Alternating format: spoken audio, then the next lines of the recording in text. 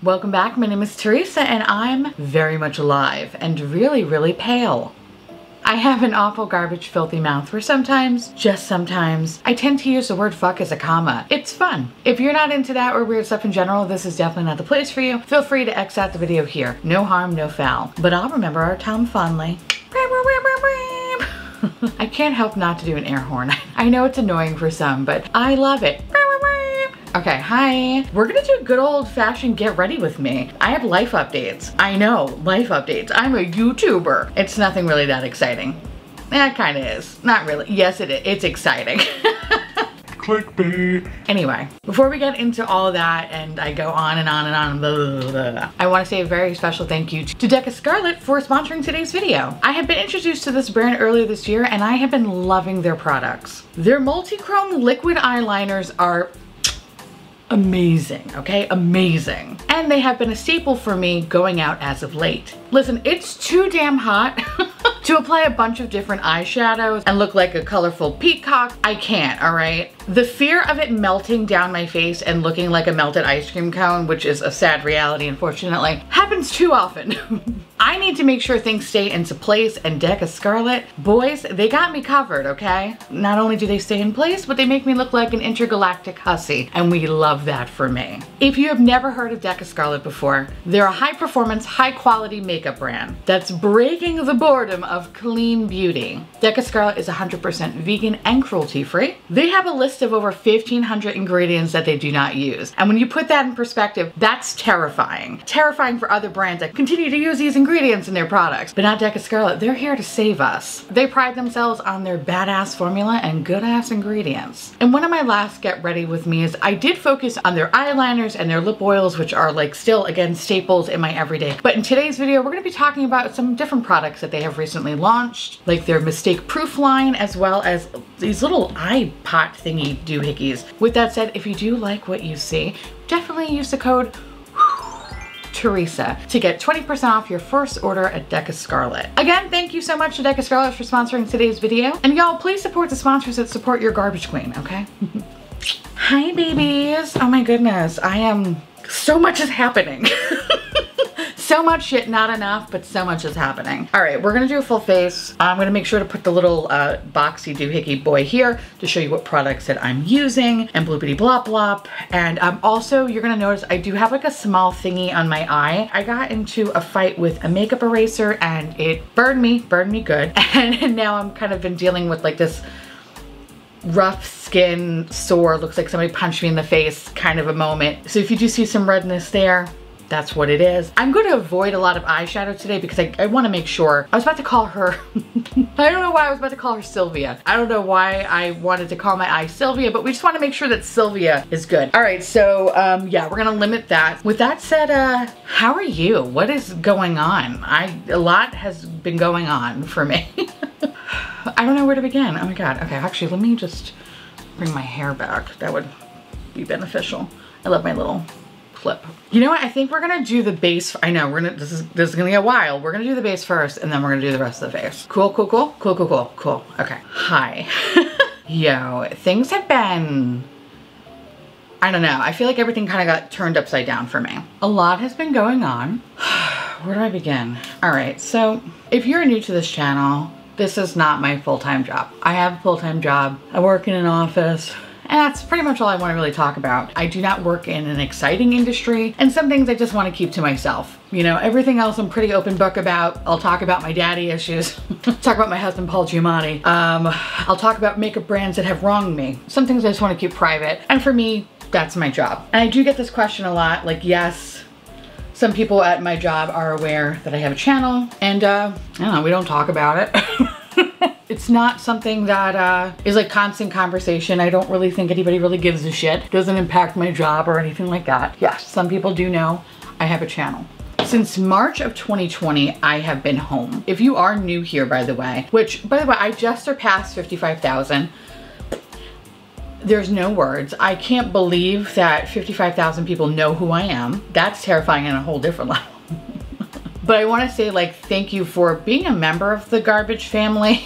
like, I love this little place I carved out on the internet for myself where there's no bullshit. Everybody's pretty fucking cool. We're just garbage ass bitches. And I love that about my community, is that we're all pretty fucking cool. To think I started my channel in 2018 and all of this has come from it, like, it's mind-blowing. Thank you for being a part of this weird family. Like, I love and appreciate you. That said, if you are very, very new here, I'm from New York City. Hi, I'm from Queens, and honestly, it's been a complete struggle. Since COVID started, I feel like my whole life, my whole channel, everything kind of like got turned upside down. And I say my channel because what I used to do in the past is that when I used to do, you know, makeup reviews and such, I would also pair it with a fun story. And sometimes the story would be, you know, dealing with people that I would meet on my commute to work. Sometimes it would be like the weird things that kind of happen working in an office that people can relate to. And unfortunately, everything kind of came to a standstill in March of 2020 because I was working from home. So my channel totally changed a lot in 2020. By the way, this is the Dermablend CC cream. Redness who, okay? Redness who? This was literally like just a couple of squirts. Again, redness who? Where did she go? I don't know her. She doesn't go here, all right? It's so funny because you actually don't really even need a lot of product, because it does such a good job covering and this wears really, really well in the heat. Anyway, so my channel changed a lot because I was no longer, you know, being one with society. I wasn't having many cute interactions. Occasionally, like, I would have a fun one either with an Uber Eats driver or some random fucking weirdo that was sniffing my shoes in the hallway in my apartment building. But other than that, things have been, you know, not really that exciting. So I was scared because a lot of people really liked that aspect of my channel where I would tell these weird kind of, you know, funny stories that would happen to me, and I would talk about makeup. So of course I got into a funk because my channel in my head, I felt like was over, but I have to thank y'all for giving me the confidence to just keep going on my channel. Regardless if I had a story or not, you liked hearing me talk about things because you liked my personality. And to me, that's huge. It's like, wow, you guys really like me. So with that said, I didn't feel so scared about not having the channel that I used to have. I have to pivot, I have to grow, and I have to make it entertaining. So I'm really, really appreciative of just like all the amazing feedback. I know I've been, you know, trying different videos here and there, and everybody has been super supportive, giving really good constructive criticism, which I fucking enjoy and I love. So thank you for that. So this is where things kind of get a little bit interesting. One of my get readies with me, I don't know if it was this year or last year, I mentioned that I would be going back into the office come 2021. So what happened was we just recently had a meeting where I'm not going back. I'm not going back. I'm not going back. I am literally gonna be able to go back into the office at the minimum twice a year for like just meetings and stuff like that. But for the most part, I am going to be alone at home. And I know in a way that's pretty fucking amazing, okay? To think that I'm never gonna have a commute again or anything like that. I'm never gonna have the anxiety of waiting for a bus or waiting for a train or dealing with somebody that is literally like shitting on the subway platform and I make eye contact with them. To think that I'm never gonna have to deal with that or see that again is honestly awesome. It really is. Like, I know, like, it's funny to hear all this stuff. When it happens at that moment, it's very terrifying. It's very real. I put a fun spin on it, but it's actually really fucking wild, some of the stuff that happens in the subway. So the thought of not having to deal with that is wild to me because I thought I would always have to go back into the office and now I don't have to. So you're probably saying, well, what does that mean now? Like, what's next? I don't know. Sorry about that. I didn't realize my camera shut off. Anyway, so I just finished up the concealer and I did put a little bit of powder underneath my eyes, and I went ahead and put a little concealer on top of my eye, and it hurts. So you know what? We are probably going to avoid doing our eyes today, which kind of sucks because I wanted to show you these little metal leaf guys, and I'll definitely do so in the future. These are a flaky formula, and while it doesn't irritate my eyes when I have used them in the past, I just don't want to mess with her. She is very angry. We're gonna pretend she doesn't even exist right now and look away. So I think when it comes to eyes, I think what I'm gonna do is just put a little bit of liner just above the lash line, but since I don't have to worry about fallout, let's complete my base, all right? I don't know. You know what's really funny? I have been dreaming of leaving New York City for the longest time. I'm born and raised here. I'm ready to go. It's definitely has not been the same since COVID, and I think if anything, what the last year and a half has taught me is I don't want to live in a big city anymore. I'm done. And now I have the opportunity to actually physically really leave, and it doesn't feel real, but it feels real at the same time because I've always wanted it for so long, and now it's here. And now I'm like, oh fuck, okay. Like everything in the past has always been like, oh, if I find a job somewhere else, and now that's not the case. I can take what I do with me. It's wild. That's probably the best way that I can describe it. Like I'm feeling all of the emotions for this one. But before I go into it any further, let's add some bronzer. So we're gonna go with this mistake proof bronzer. There are 4 shades in this guy: fair, light, medium, and deep. I have it in the shade Tantric. Ooh. And it's definitely like a good uncooked chicken shade. The whole concept of like this kind of spray on bronzer is really just, we're in the future.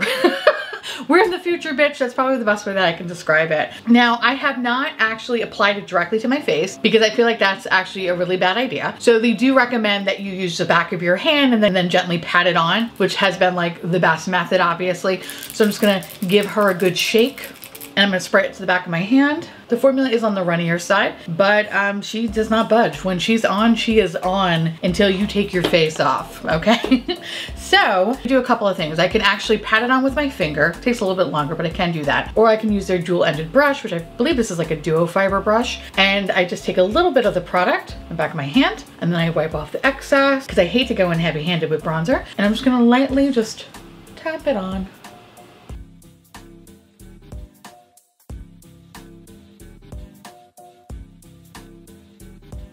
I found the best method for me is to lightly tap it on and then start kind of like swirling it ever so gently. Like do not put a lot of pressure, blend it into the area. I love that I can control the pigmentation with it. So if I want to go in with a little bit of a heavy hand, I can. I'm usually more of like a heavy-handed blush bitch. Usually with my bronzer, I'm not so heavy-handed, but like that's cute though, right? She's cute. Of course, what you can always do too is you can take your dampened sponge and you can go over it as well, if it just looks a little bit too harsh for you. We like her, we like her.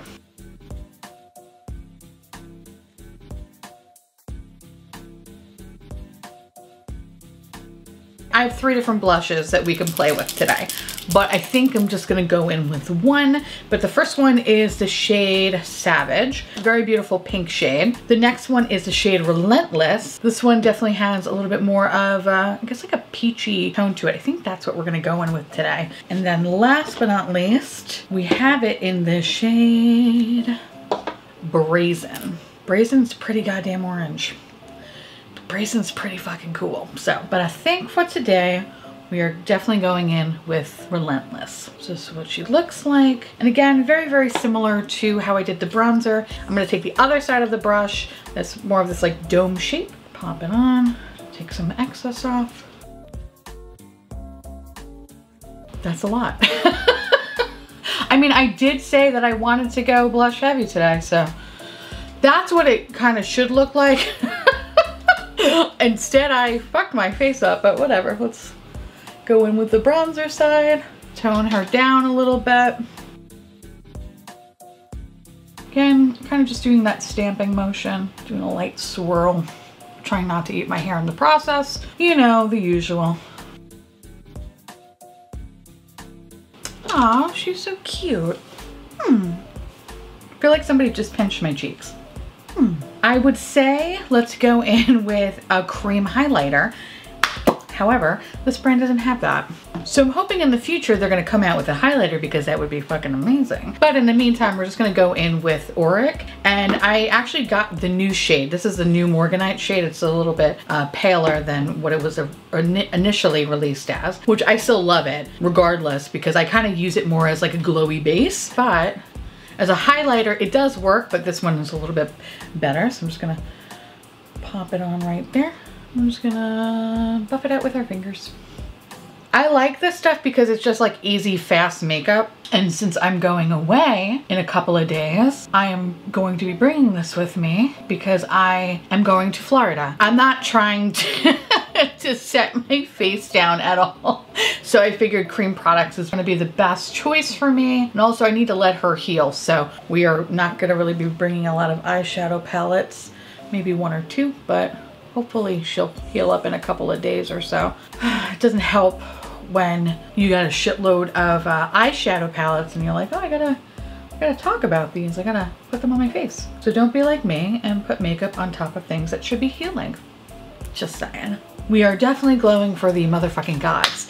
Now, you know what? I do kind of want to set my face just with a little bit of powder. So I'm going to go in with this powder from Vanillico. Tried it with my Yes Style stuff. And if you haven't seen that video, I'll link it up in the corner.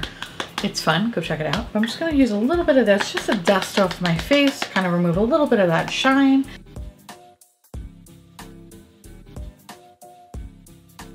So what's next, right? That's a great question.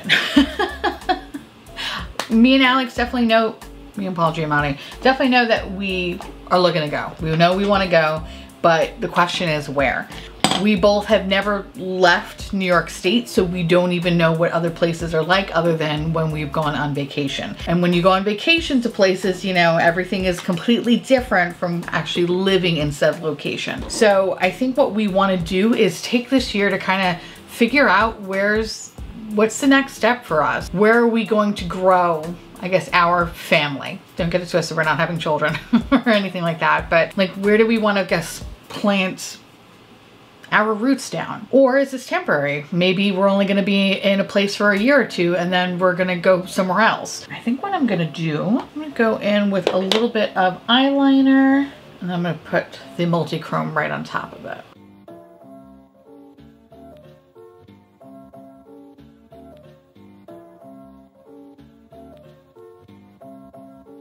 Okay, now we're just gonna add a little bit of something to the lower lash line. I'm just grabbing my Natasha Denona one, just to the lower lash line.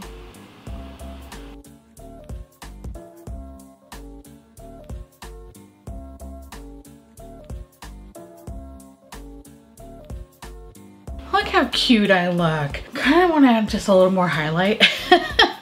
Also, I want to pop this in the inner corner. I'm going in with some J-Cat. Just a little touch. All right, I think I'm pretty much done with today's look. Just let's add a lip.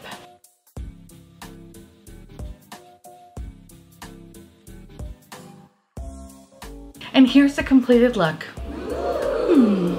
So I couldn't really do too much in the eyeshadow department, but I thanks you for not holding it against her. I don't really know what the future entails. Just know that this will be my last year in New York for right now, and where I go, I don't know, but I would love for you to come on this really weird journey with me, and let's see what other weirdos we could meet in this country. Should be fun. And before I close out the video, I again want to say thank you for everybody's like love and support, especially for the past year and a half, like with my whole channel kind of changing and stuff like that. Just thank you for just being awesome and supportive. I'm really incredibly lucky to have y'all in my corner. So I love you.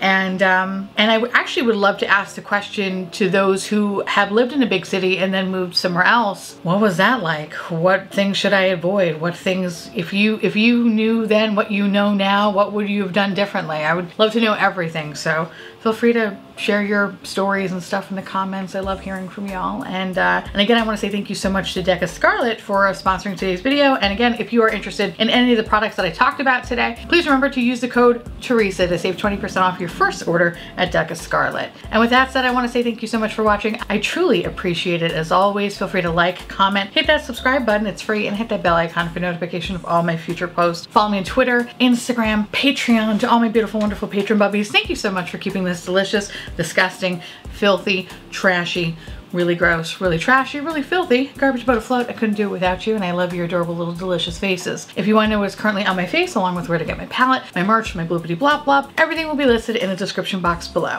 And I'll see you little pumpkins later. Bye!